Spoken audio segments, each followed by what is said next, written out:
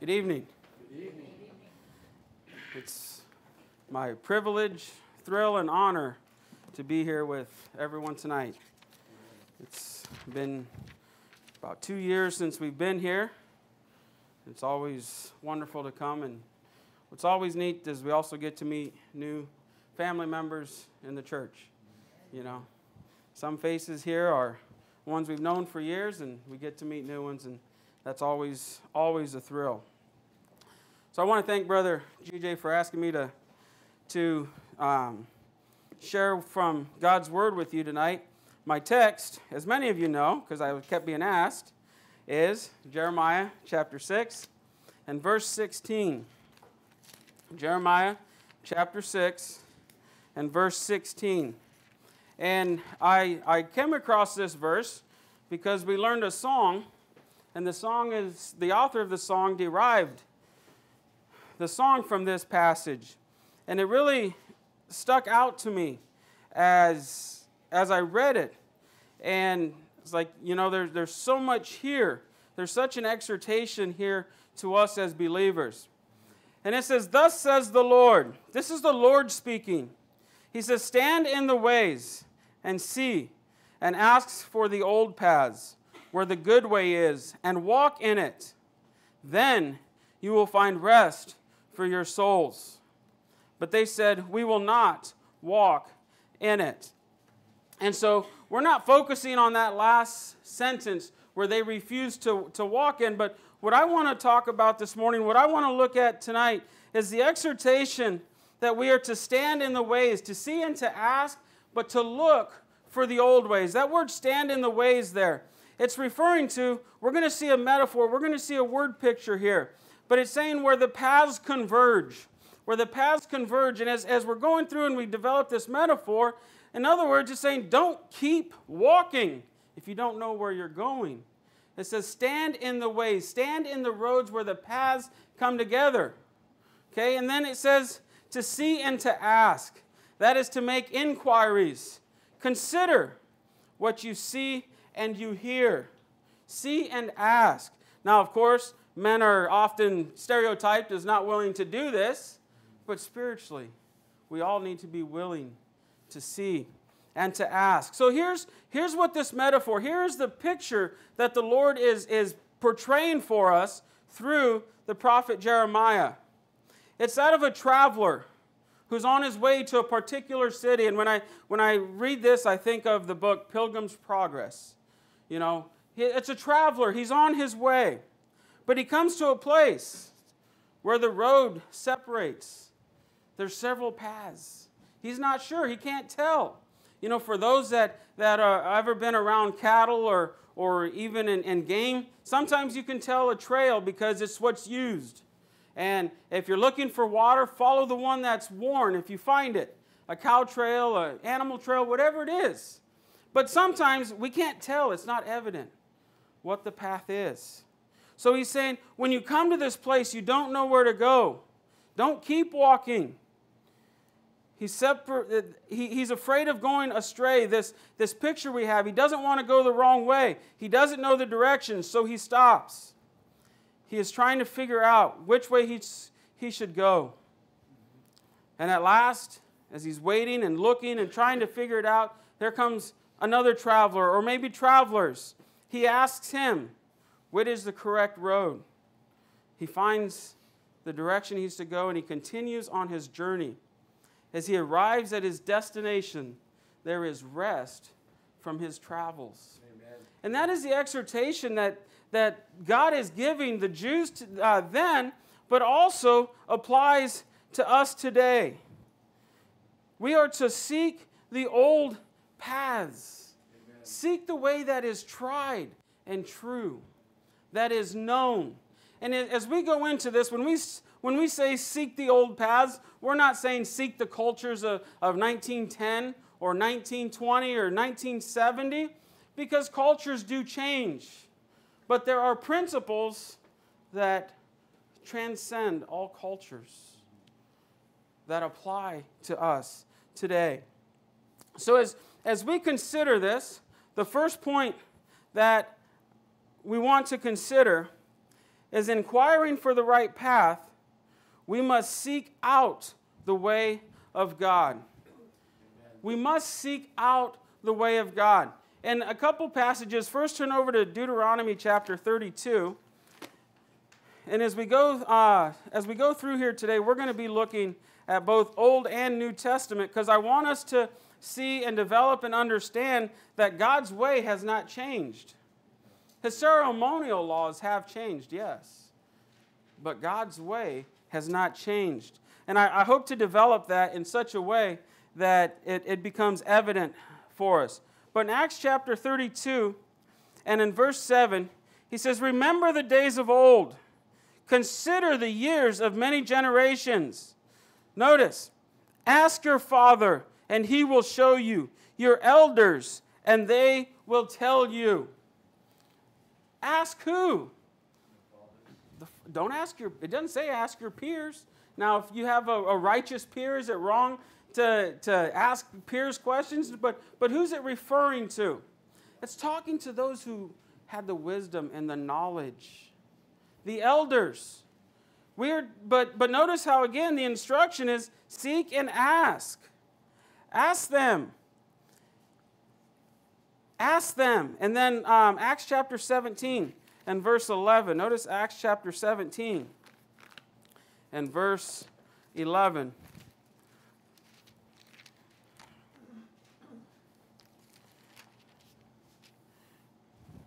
Now, this is a passage, and a lot of these passages we read, you can actually develop sermons and concepts in and of themselves. And this is a passage that's always referred to. But notice here, these were more fair-minded than those in Thessalonica, and that they received the word with all readiness, and they searched the Scriptures daily to find out whether these things were so. Amen. They didn't take blindly what was told to them, and that's part of the seeking and asking. It's making inquiries. It's using discernment. It's using thinking. But they searched the Scriptures. Yes, does this add up? Does this make the point? But notice that they were inquiring. They were inquisitive. And what's really neat in this passage, it's kind of a side thought, but I always used to think of this as their fair-mindedness being the fact that they searched the Scriptures. But what made them fair-minded was that they received the Word of God. That they were willing to receive the Word of God. And so here we see that this way that we are to seek, or I want to look at this way we are to seek. What is it? You know, we've mentioned it, we've looked at it. Well, it is simply put the Word of God. Amen. It is as simple as God's Word that all of us are holding today. That is what we are to be seeking. And we see this in another common passage in 2 Timothy chapter 3. A passage that bears out probably the clearest way that we can what God's Word is useful for.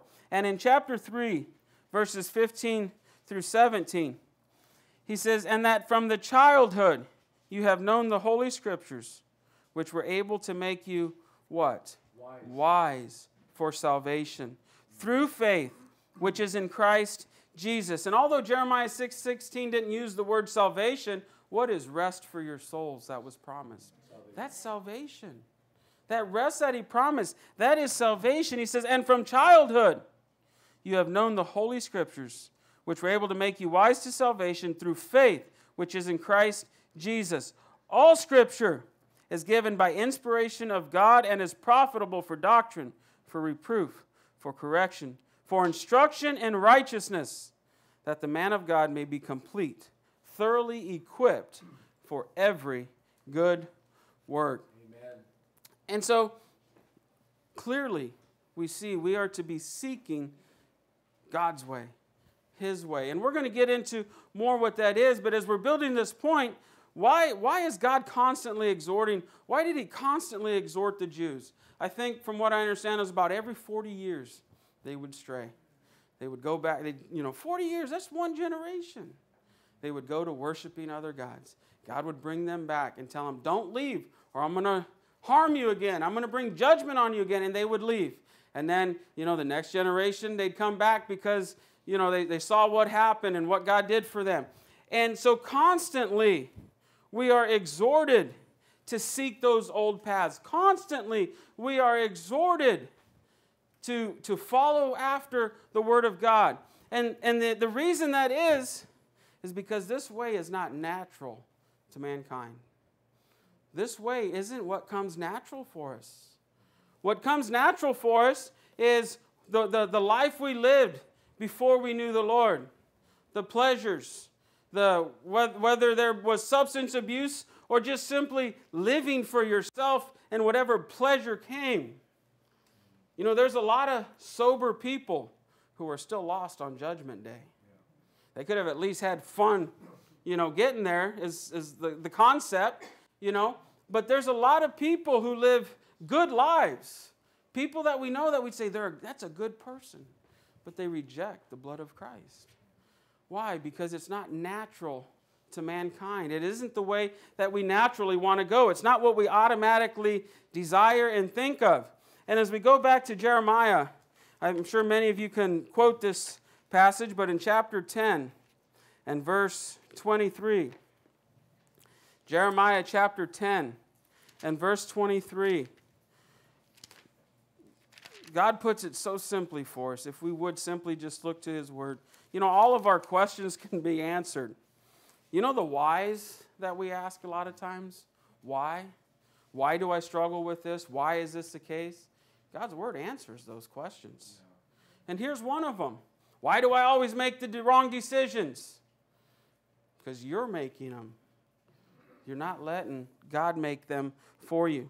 In verse 23 it says, O Lord, I know the way of man is not in himself. It is not in man who walks to direct his own steps. Amen.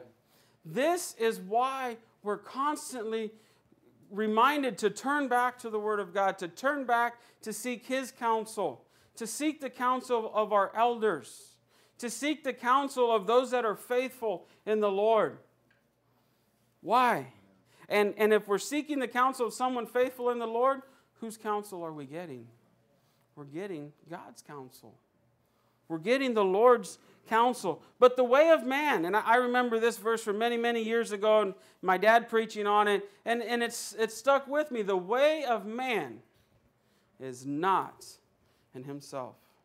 Anyone who thinks that they have the intelligence, the mental fortitude, or even the intestinal fortitude to guide themselves would be calling God a liar. Because He said it's not in you to direct your own steps. Amen. And we see this also in Psalms chapter 37 from a little bit of a different angle. But David, and again, there's so many passages, so many correlating verses we can read. But in Psalms chapter 37 and verse 23, David said, the steps of a good man are ordered by the Lord, and He delights in His way. Amen. So if our steps are good, if we are righteous, if someone comes to us and says, we appreciate your example and your stand for the Lord, which way are you following? Well, God's steps, because He ordered that way. It wasn't on us. The fact is that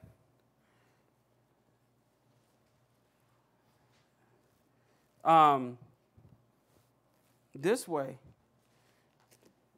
our flesh is at odds with our natural man. It's at 100% odds with our natural man. And I believe Paul brings this out the clearest for us in 1 Corinthians chapter 2. 1 Corinthians chapter 2, if you would turn with me there. And we're going to read verses, we'll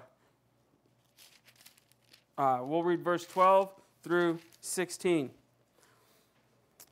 Now we have not received the spirit of the world, but the Spirit who is from God, that we might know the things that have been freely given to us by God. And actually, I want you to drop down to verse 14. Now, we'll skip 13. It says, but the natural man, notice, does not receive the things of the Spirit of God, for they are foolishness to him, nor can he know them, because they are spiritually discerned. But he who is spiritual judges all things, yet he himself is rightly judged by no one. For who has known the mind of the Lord that he may instruct him? But we have the mind of Christ. Now, I wanted to read a little bit more of the context, but the main verse we're picking out here says, but the natural man does not receive the things of the Spirit of God. Notice it says, they are foolishness to him. Nor can he know them, because they are spiritually discerned. He doesn't understand. When we try to witness to someone who has no amount of, or any spiritual thoughts in them, or interest in them, it can't be understood. It can't be understood. Notice how opposed it is to the things of God. It is opposed to the things of God. And one thing I like is the older I get, the more I study, the more I see so many of these verses, the Word of God, there's so many individual verses that allow us to self-examine. You know, we talk about examining ourselves before the Lord's Supper.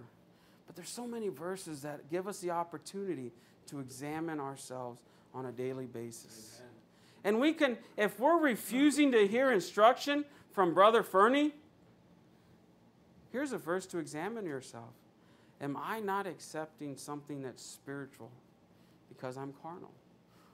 Or from another spiritual brother, a spiritual sister. Maybe there's an older sister that tries to exhort you.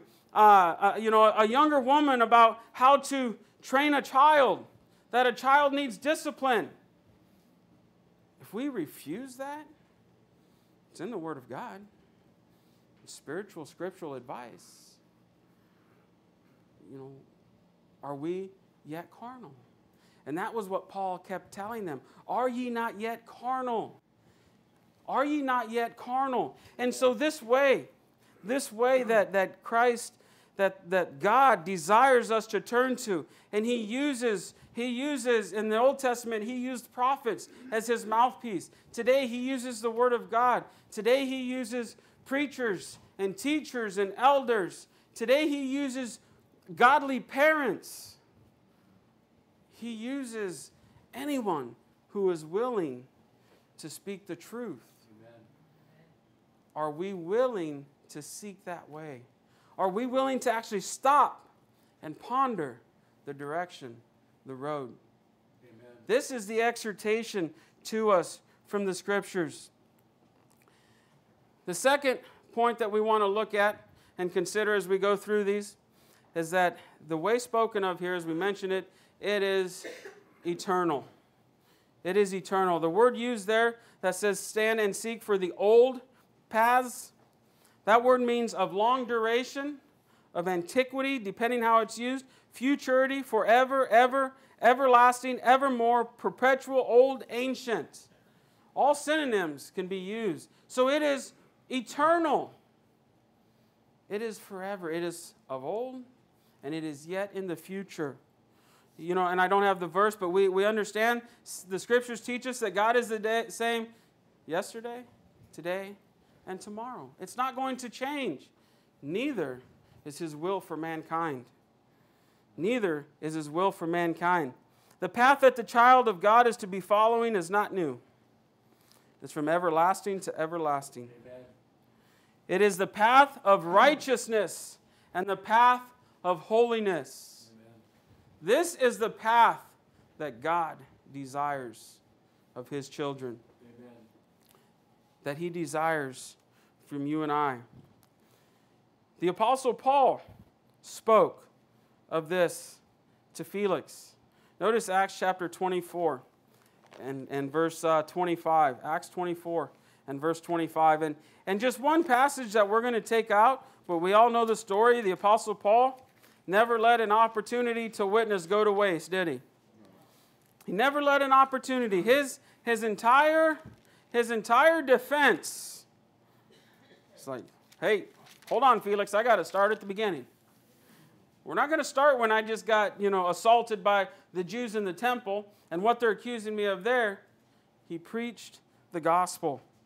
And in Acts chapter 24 and verse 25, notice it says, now as he reasoned about righteousness, self-control, and judgment to come, Felix was afraid and answered, go away for now. When I have a convenient time, I will call for you. But the part we wanted there, notice Paul reasoned of righteousness. Judgment, I believe some, or self-control. Some verses read mercy and judgment to come. This is the old way. Righteousness. What does the word righteous mean? The easiest way I can make it explainable to us is living in a way that is right before God. Amen. If God says this is the way, then it is righteous. And so Paul reasoned with Felix of righteousness, judgment, and of self-control. I want to look at, and again, we can go on for a long time with what all would be entailed as the old way. But I have three different principles that I'd like to examine and expound on a little bit tonight that consist or are found or make up, at least in part. These are blanket umbrellas that make up the old way. And the first one is the Scriptures. The old way teaches that we are to stay away from evil. Amen. Stay away from that which is evil. Amen. Let's go over to Exodus chapter 23. Exodus chapter 23 and verse 7. Exodus 23 and verse 7. And just as I'm pulling out a couple verses here and there throughout the Old and the New Testament, understand that this is a drop in the bucket, especially under the Old Testament. God's instructions on staying away from evil and staying away from that which is wicked is endless. He says, keep yourself far from a false matter. Do not kill the innocent and righteous, for I will not justify the wicked. Amen. Keep yourself far from a false matter. And time again we read, God said, don't go near those idolaters. Lest what? You intermingle. Your sons find their women beautiful, and they marry, and they shall turn their hearts away from the Lord their God. It was stay away. It wasn't don't play with it. Don't be okay with it. It was stay away Amen. From that which is evil. Amen. And as we go through this point, I can tell you that I am convicted greatly of this point because I think we're so surrounded by evil, it often doesn't bother us like it should. We can become desensitized to it. But are we seeking the right way? Are we seeking to be on God's side? Or are we comfortable with it? The Scriptures are going to tell us to stay away from it. Notice, turn with me if you would over to Romans chapter 12 and verse 9. Romans chapter 12 and verse 9. If my memory serves me correctly, we read this passage this morning. Romans 12 and verse 9 says, let love be without hypocrisy. Notice, here's the part we want. Abhor what is evil and cling to what is good. If you would look up, there's two words in this passage that are key. And when I study, I like, and I know Brother Jay does and most preachers do, they look at the Greek word. Because we lose sight, or maybe we don't use that word. I don't use the word abhor, in my daily language. Well, you know what? It's a very intense word. It's a very strong word with a lot of meaning. That word means to have a horror of something. It means to detest something, but, and I never, even when I was straying, I never really cared for horror films. I've seen a couple, but not the scariest ones. You know why? Because something can come out and it actually, terrifies you. Have bad dreams, whatever it is. Some people get kicks out of that. I don't understand it. But horror films. Imagine that sentiment concerning sin. Because that's what this word means. Do we have a horror of the things that nailed Jesus Christ to the cross? Amen. Including our sins. Do we have a horror of that? My sins nailed Jesus to the cross. Is that something that I'm in horror of, or is that something I brag about by giving my testimony? Are we in horror of our sins? And as strong as that word is, I love this other word. He says to cling, or to, I believe the King James used the word cleave. To cling to that which is good. As strong as the word is to be terrified and separate yourself from something, is as strong as this word is to that which is good. Amen. To that which is good. I don't know, in my trade, often there's a lot of bonding and unions that happen through materials. One process is called vulcanizing. And some here are probably plumbers that have ever used PVC cement or connected PVC together. If you use that primer, the purple stuff that stains your hands, and if you drip it on the floor, it stays there for a long time. If you use that before you put the pipes together, it creates a bond that cannot be separated. It can be cut off or cut in two or cut off past that and do it again. But it can't be separated. But if you would just use the cement only, if you would use just the cement only, you could cut through the inner or the outer part, not touch the other one, and you can use a hammer and a screwdriver or a hammer and a punch or chisel or something, and you can separate those two surfaces and have opportunity to sand it, redo it. What this word means is that vulcanizing, to permanently cement together. Not, well, we'll attach it, but I might change my mind later on. But to permanently. And Paul's instruction from the Holy Spirit here is to cling, to cleave to that which is good. This is the good way that we're to be seeking for. Amen. This is the way that the Holy Spirit is telling us to find that good way. And if you're not sure, what are we to do? Ask, inquire, study, read the Scriptures. It's a whole other sermon, but I don't believe the Lord will allow a sincere, honest soul to be lost.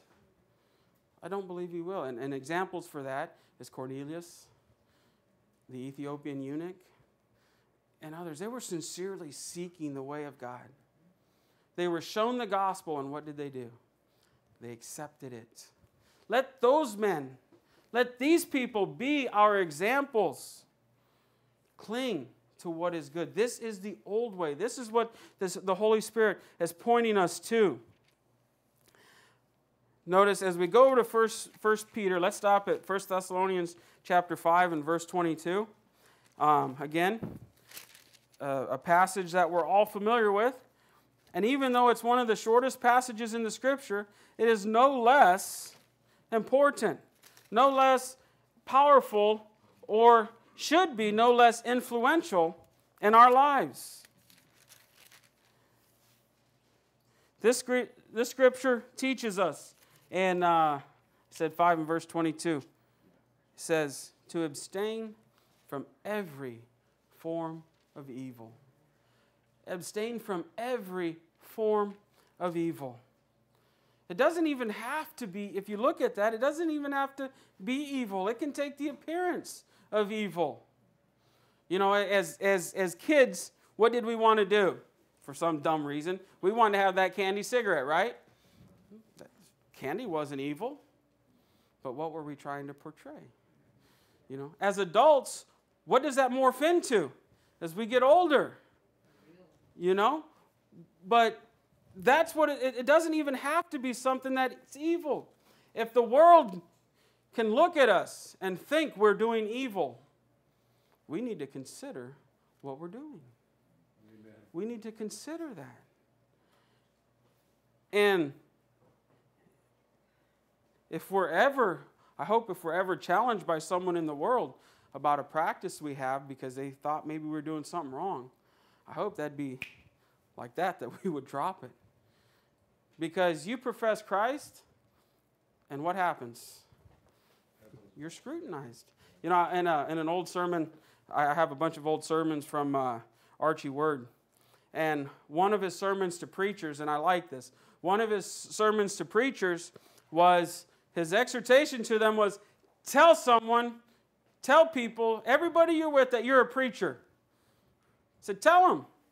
He's like, because they're going to be watching you, and it's going to help you be on your best behavior. You know? Because when people know you're a preacher, they're watching you. And they are. I can tell you that. I get challenged by coworkers of mine, often in a joking way. But if I come across as mean or rude to one of them, the response is, oh, yeah, you're awful mean for a preacher. Or, you know, and again, it's good-hearted, but it makes me think, was that the appropriate response? If someone even joking, you know, because what's in most jest? At least a little bit of truth, right? So we need to make sure that we are, as Brother GJ mentioned this morning, we are God's Bible.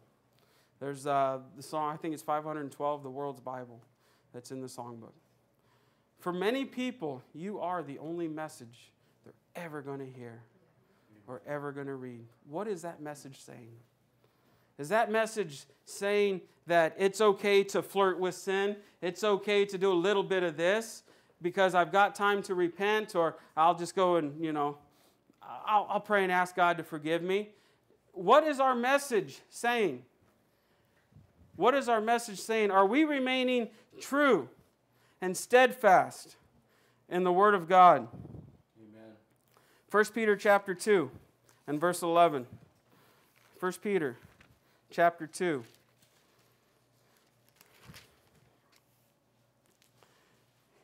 He says, Beloved, I beg you as sojourners and pilgrims, abstain from fleshly lusts which war against the soul. Amen. We've already mentioned this. This way is not according to our nature.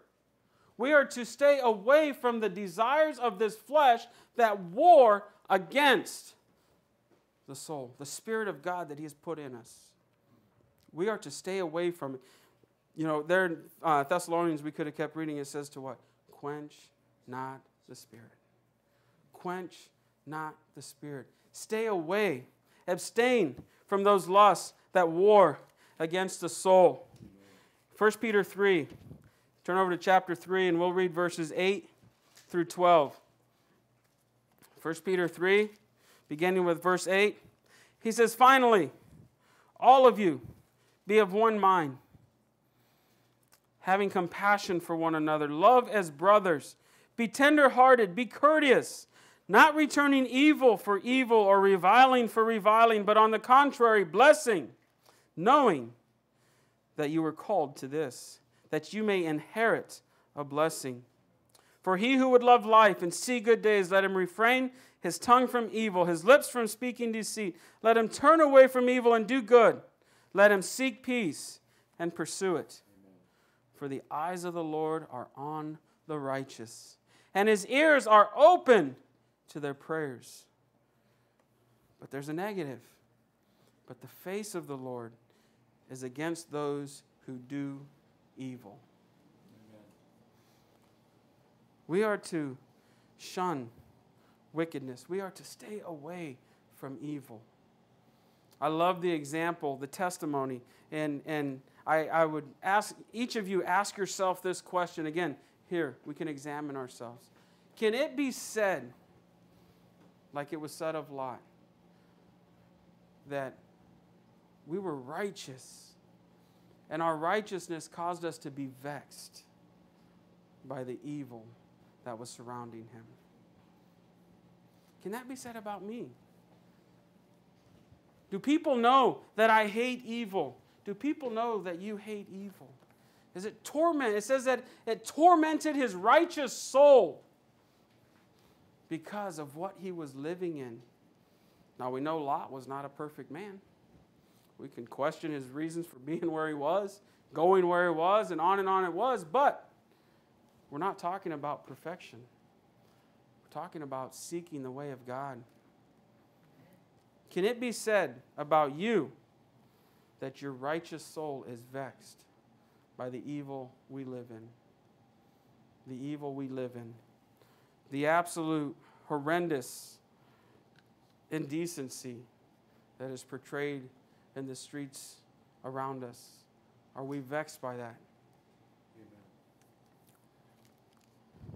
The next point that we want to look at concerning the old path. The old path, the old way that has been from the beginning, is a way of obedience to Almighty God. Obedience to His Word. When He says, stand and seek for the old paths, that consists of being obedient to the Word of God. A word we thought we didn't have to deal with once we turned 18, right?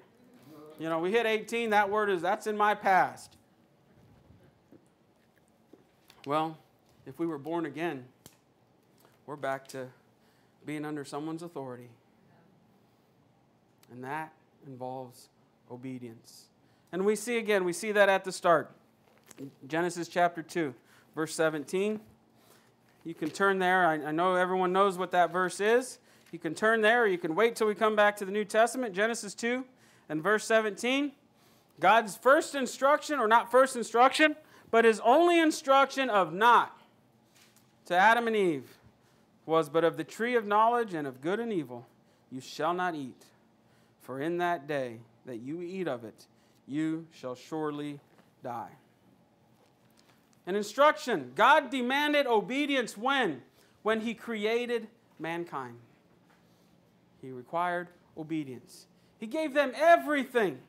Today, you and I have an entire book of principles that we're constantly learning of what God expects from us. And we're constantly growing and we're struggling. They had one. Don't eat of that tree. But it was the old way still. Obedience to God's Word. Obedience to His instructions. Romans chapter 5, as we move over to the New Testament. Romans 5 and verse 19. Romans chapter 5. Verse 19 says, For as by one man's obedience many were made sinners, so also by one man's obedience many will be made righteous. Now in this passage, it's telling us about sin and death and how through Adam, as we just read, sin came. But we're looking here how God wants obedience. And what does obedience result in?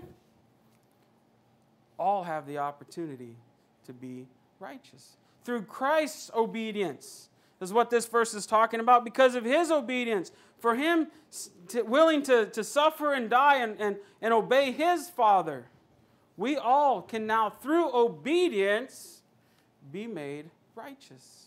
Amen. Through obedience, we are made righteous. The most prevailing doctrine today is obedience has nothing to do with it. It's merely a profession of faith. Well, we understand from James that if there's not obedience, there isn't that faith. Amen. So obedience is God's way. That is the old way that He's turned us to and desired us to follow. 2 Corinthians chapter 10 and verse 5. 2 Corinthians 10 and verse 5.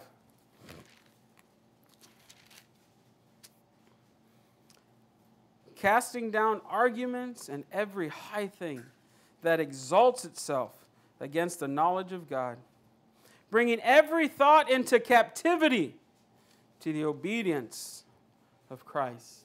Amen. Now, I think if every believer here is honest, this is probably the hardest form of obedience for us to have, isn't it? Even our thoughts.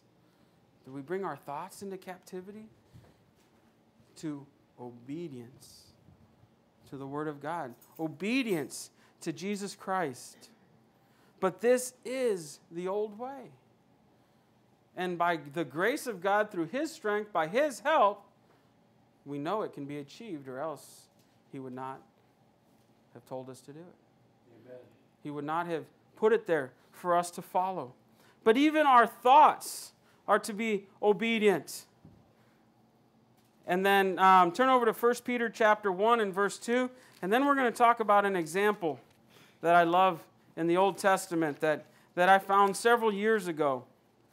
And I'm sure you guys are all familiar with it. But, you know, the Apostle Paul said that it was a good thing for him. I think it was Paul. Said it was a good thing for him to remind us. Yes, I wrote you guys a letter, but it's a good thing to be reminded. 1 Peter chapter 1 and verse 2 says that we are the elect of God according to the foreknowledge of God the Father in sanctification of the Spirit. What was the purpose of this separation that the Spirit offers?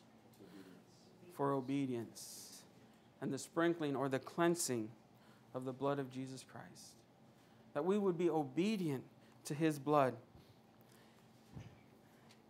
You know, I find it necessary or beneficial to us to mention this today. I see more and more around us. If you would, turn with me to Deuteronomy chapter 13.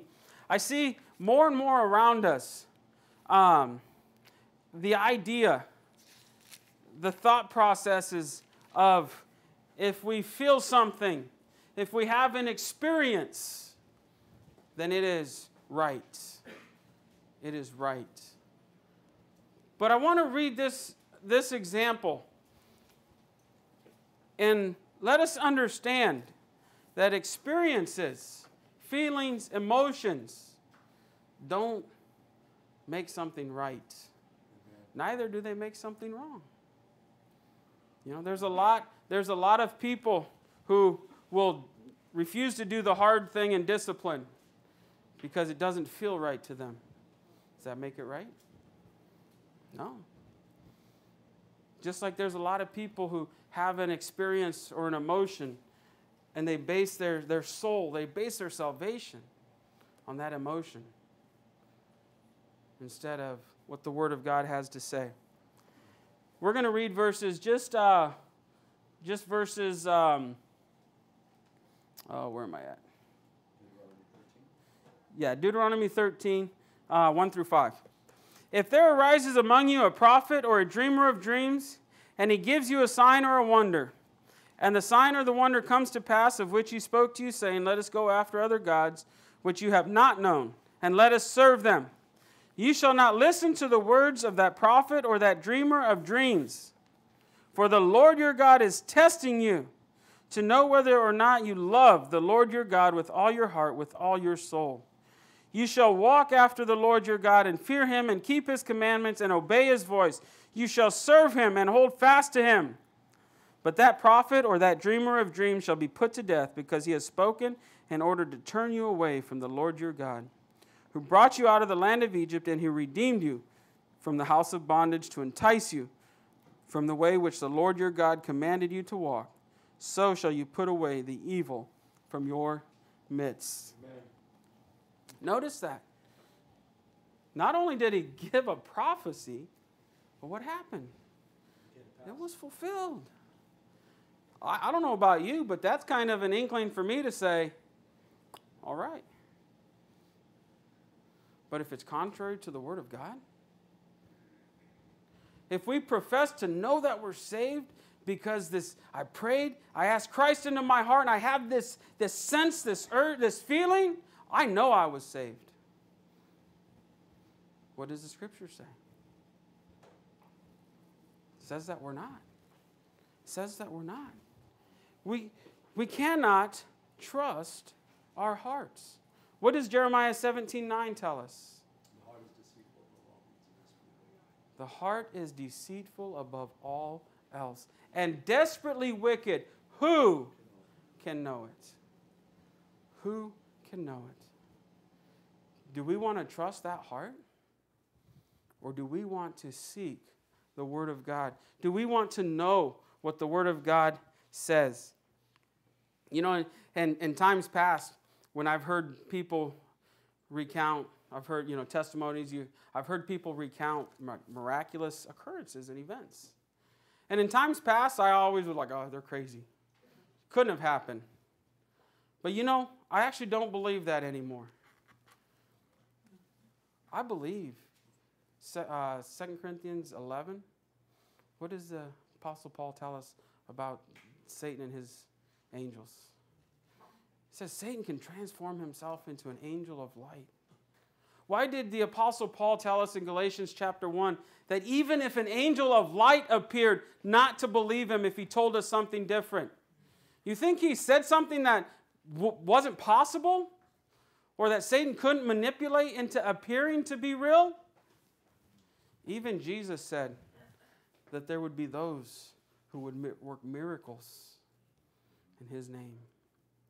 But he said, depart from me, you who work iniquity, who practice lawlessness.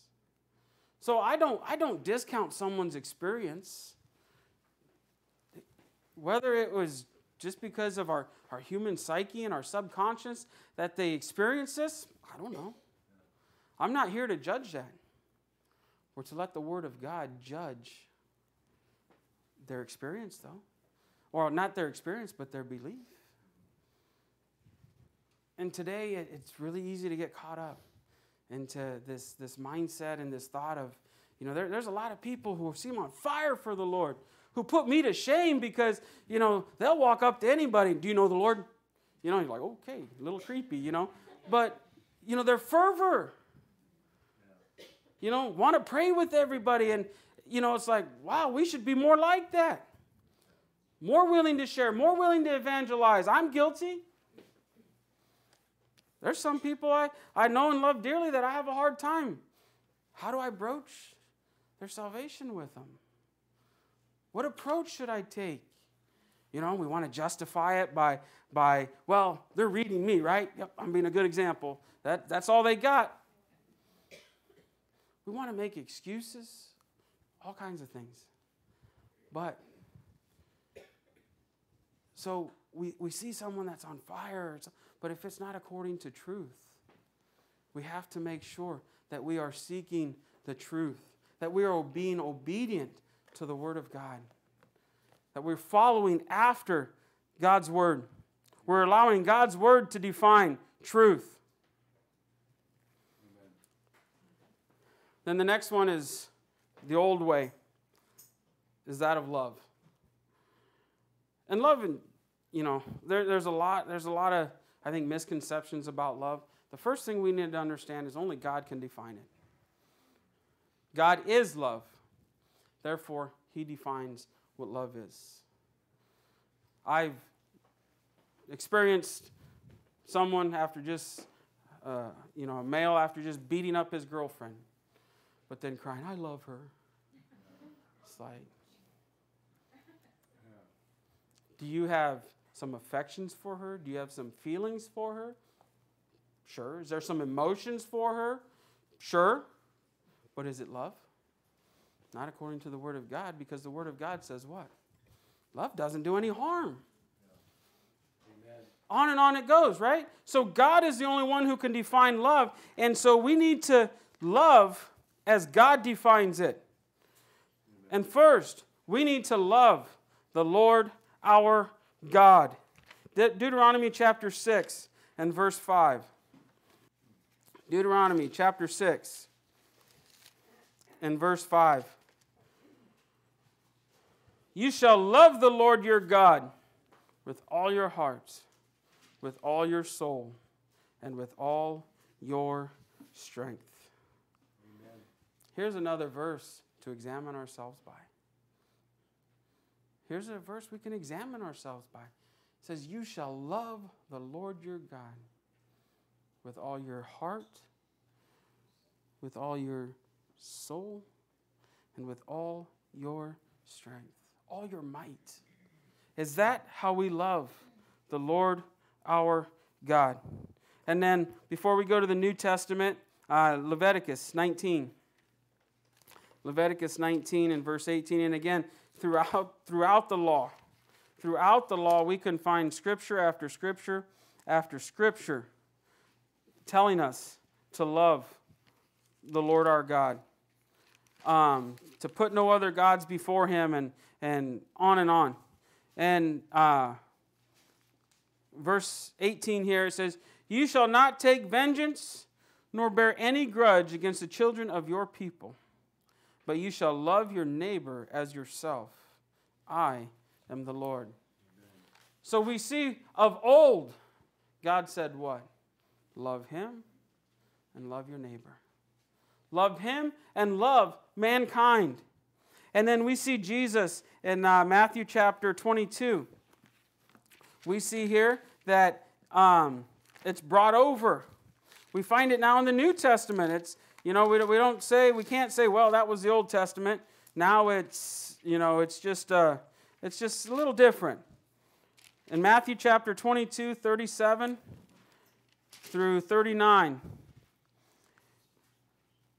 Thus, if Jesus said to him, "You shall love the Lord your God with all your heart, with all your soul, with all your mind. This is the first and the great commandment. And the second is like unto it. You shall love your neighbor as yourself. On these two commandments hang all the law and the prophets." And we understand when he says hangs all the law and the prophets, every law that we have has to do with loving God and our neighbor in the same law, or loving our neighbors. Amen. Not stealing, that's loving your neighbor. And on we can go. The point isn't to get into all of that, but understand that loving as God loves, loving each other with the love that Christ has for us, loving God with all of our fervor. We find this is why Jesus, and especially in a family that is so prevalent, and familial love, and patriarchal families and so on, love or affection for each other oftentimes takes precedence over love for Christ. That's why Jesus said, "Except you love me more than father and mother, brother and sister," and so on. Because we can have so much affection for our child, which anyone that's a parent understands that propensity. We can have so much affection for them that we might be willing to change the Word of God, change our convictions, let something slip, whatever it is. We can't do that. We have to follow Christ. Because I can tell you that if our children stray and we stray with them, you're both lost. We're both lost. If we remain faithful, if we stick to the old paths, what do we stand a chance of? Bringing them back. But if we go with them and now we're in the mega church and now anything goes because of God's grace, you went along with them. You're not saving them. You don't love them. But even a worse offense, you don't love the Lord Jesus Christ. Because you didn't love Him enough to be faithful. Amen. The Ephesian church in Revelations is, turn with me to Revelations chapter 2, verses 1 through 5. This is, again, here we go examining ourselves. This is I think the one that God directed at me. Because notice what it says. It says, "To the angel of the church of Ephesus, write these things, says he who holds the 7 stars in his right hand, who walks in the midst of the 7 golden lampstands. I know your works, your labor." Notice, your works, your labor, your patience. You cannot bear those who are evil. That's what we just talked about. You have tested those that say they are apostles and are not, and have found them liars. And you have persevered and have patience and have labored for my name's sake and have not become weary. Let's just stop there. Sounds like, if we read that, I'd be like, that's a congregation I wouldn't mind moving to. That's a faithful congregation. Look, they're not weary of living right. They're not weary of, if a false teacher comes in here, they find him out, boom, he's gone. All of these things. Unfortunately, he kept going. He said, nevertheless, I have this against you. You have left your first love. Remember, therefore, from where you have fallen, repent and do the first works, or else I will come to you quickly and remove your lampstand from its place, unless you repent. Amen. It doesn't say what they weren't doing. That's what they were doing, but clearly they weren't doing it out of love for the Lord. They were lacking because their devotion, their steadfastness, their doing right wasn't with love. Amen. Wasn't with love. And those of us that were raised in the church and had godly parents, even strict parents that made us, walk the straight and narrow, and maybe we just kind of transferred from being a child into the church, we need to look at ourselves. Do we truly love the Lord? Do we truly have that love? Because we can be like this. I can honestly say it's not a struggle for me to go to church. Always done it. Never not done it. Always have gone to church. It's not a struggle for me to tithe. I've always done it. It's just, I'm used to it. Doesn't come to my mind of, wow, I could have had $5,000 more this year. That's a four-wheeler. That's whatever it is. Doesn't come to my mind. Why? Because I've always done it. We need to look with even when I wasn't faithful in my life. I never quit going to church. I was still there. Still gave my tithes, still, even if it was being faked or whatever it was. Do we truly love? And again, I encourage everyone to examine themselves. Let's not just go through the motions. The old way is loving the Lord Jesus Christ, loving God, who was willing to send his Son to die on our behalf. Amen. Do we love God and his Son and his Holy Spirit? Do we truly love? This is the old path.